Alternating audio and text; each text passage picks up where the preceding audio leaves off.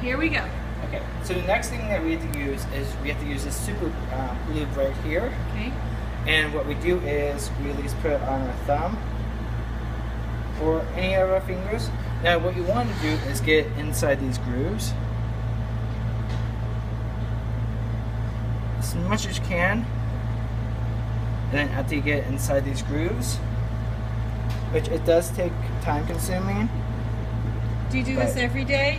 We do it every single day just to make sure. Great. And I'm just going to say, if you need some of this lube, to let the corporate office know and we will get it for you. And then what you want to do, after you get this all taken care of, I think I need a couple more.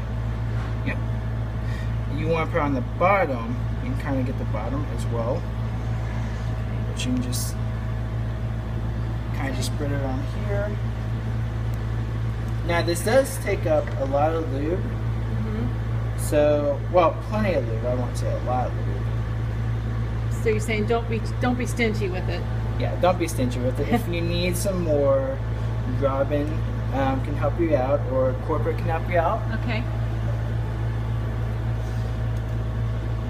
And also for each of them. Now, I already did one. Now you're going to do that with the rest of the 4, or how many you have left. I know we have 5. I don't know how many other stores have. Yeah, some of them have bigger ones. But what you want to do is pretty much put it inside here. You can put it on top, no matter what, as long as it's in here. Now I have a small finger, big fingers compared to some people. But you can use a finger, you can use something to get it down there. Okay.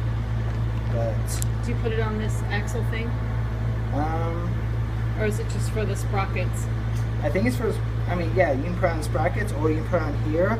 As long as whatever helps you out the most, get it out. Okay. That's all that counts. So this will help you take it apart and put it back together easier. Yes, ma'am. And you don't have to put, and for this one, you don't have to really put that much on it. Okay. All right, time to take a break.